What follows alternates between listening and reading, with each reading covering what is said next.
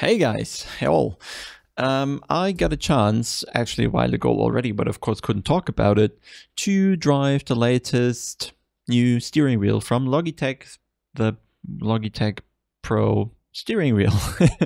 And I have to say, I'm quite surprised. And I was initially when I got it too, but now that the latest drivers are on it, and I was able to give it a go again, I thought now also that information is public, I can do my own little video. I have a desk mounted, that already been said. I don't have the pedals actually underneath me because my chair is moving, and I'd probably just push me away, and yeah, unmounting everything on the rig and putting the pedals on there is not really an option. So what I did is, and you'll see this later in more detail, is we do have the shifter here, but we also have a double clutch pedal system here. So on both sides we have a little axis here that we can use, 2-3 centimeters of travel, something like that. And I'm using, and you can really calibrate it like that in the menu already, as throttle and brake. So I'm using this for the few laps I'm doing later, and I can tell you by now that I'm fairly good with trail braking with my little left finger. Anyway, let's go through the whole thing in a kind of quick way, maybe. And let's start with the pedals, to be honest, which have a nice build quality, I have to say. They're very easy to, everything is rather easy to set up here, that being said, and even the dog couldn't really disturb me here. Finish is really nice. Overall, it has a lot of this brushed aluminum. The cables can be nicely organized. There's a slot on the left and right to sort the cables, and they have this little ruler on the bottom there, so you can adjust your pedals left and right how you want them, and actually remember the position. Just giving you a quick impression here on what the resistance is. Nothing, extreme here or whatever. Everything as expected, really. And the brake is already on a fair settings, but for all pedals, really, you get a small extra springs for the clutch and the throttle, and a couple more rubbers for the brake, and a nice little table to actually find out how much movement you're going to have depending on how you combine them. You always have to keep a foam in there because otherwise you can't really unmount them anymore. It always needs the foam to have a tiny amount of easy compression, so to say, which you can see here.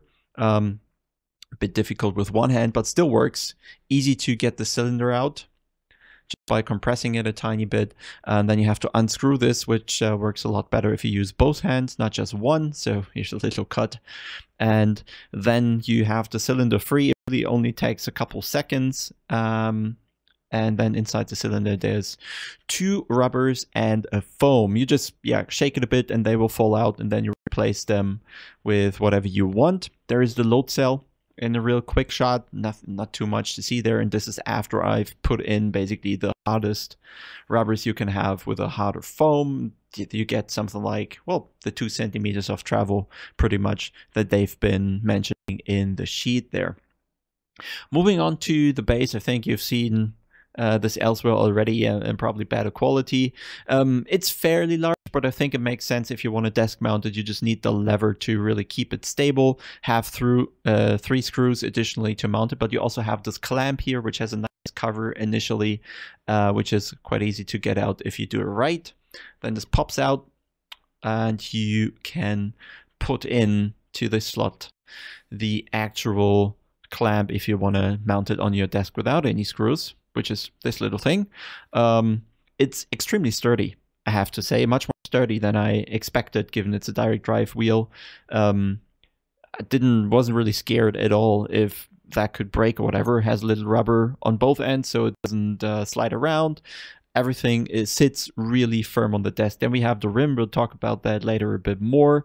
The clutch pedals, the magnetic shifters, and the quick release on the back, which has absolutely zero play. The rim from the front, ignore the little sticker there. Then we have the rotaries, 10, 12, 14 buttons, something like that. The only problem is if you spend so much time with it, you'll eventually get attacked by a jealous dog here. Anyway, so I mounted everything to the desk in really quick fashion. The rotaries, they have very little resistance. You feel the tiny steps, definitely, but they have very little resistance, so you can dial them really quickly, and with your small finger probably. They're both a button as well. As I mentioned, the clutch pedals have something like 3 centimeters of travel, and the magnetic shifters have kind of a nice, a resistance, maybe 300, 400 grams or something, not too much. And with the rotaries as well, you can control the small on-screen display there in the back, which, similar to the Fanatec ones, just allows you to pretty much dial in all the settings. With the benefit, there is a lot less settings, and you get the Newton meter numbers right away instead of having a percentage or so. Only 2 filter or dampener settings, really. You want them as low as possible, I guess. The True Force, for me, we'll speak later about this, not a game changer. And here you can adjust the left and right clutch pedal, either to be a clutch, handbrake, whatever you want, really. And they can act as a combined clutch, where you can define the bite point if you just let go of one of the 2 pedals, which is really nice. There's a couple of LEDs on top that you can see, which you can adjust how they interact with the game.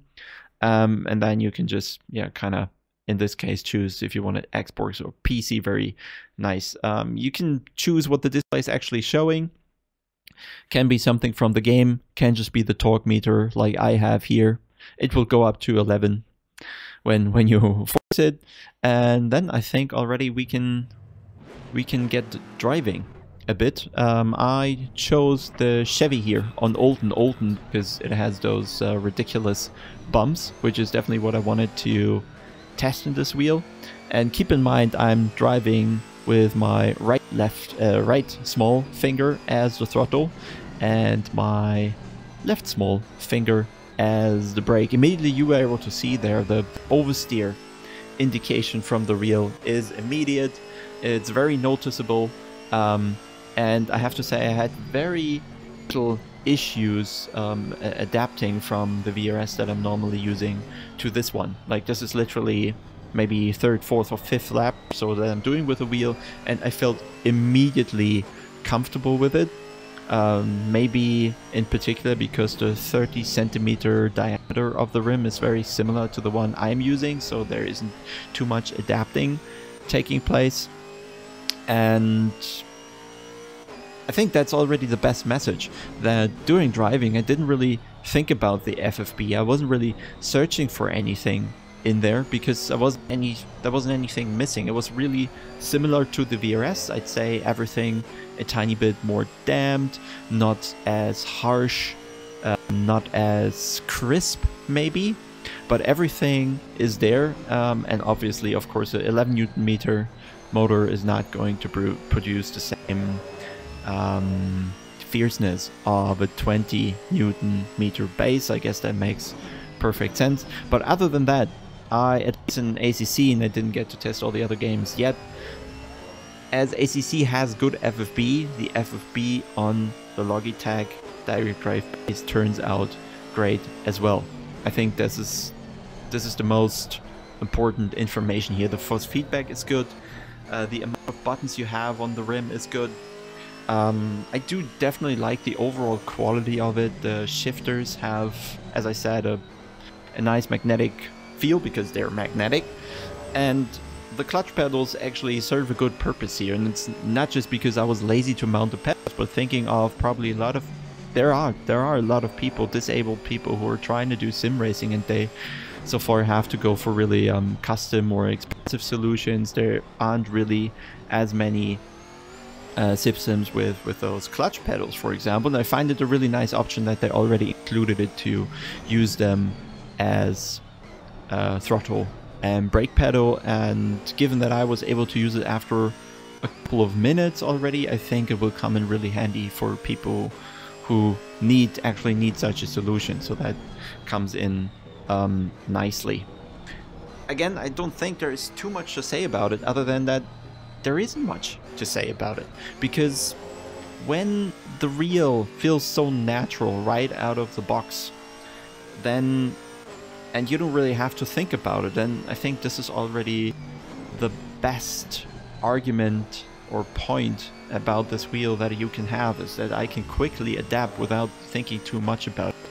I definitely remember that going to Fanatec, for example, I definitely had to dial in 10 different settings or so for it to actually feel or behave the way I wanted it.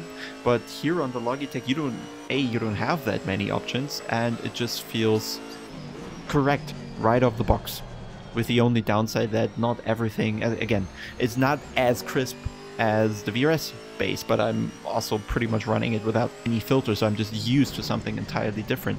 But you can feel every tooth in the curb here, so to say. You can feel every bump you get from the grass. You can feel when you come back onto the tarmac, there's a sharp edge the tire has to climb. And every little bump here on Oldham, we see this particularly on the exit here of the bank corner, on the short straight afterwards. You can just watch my hands, how they are thrown around by the wheel now, going over some bumps into the corner.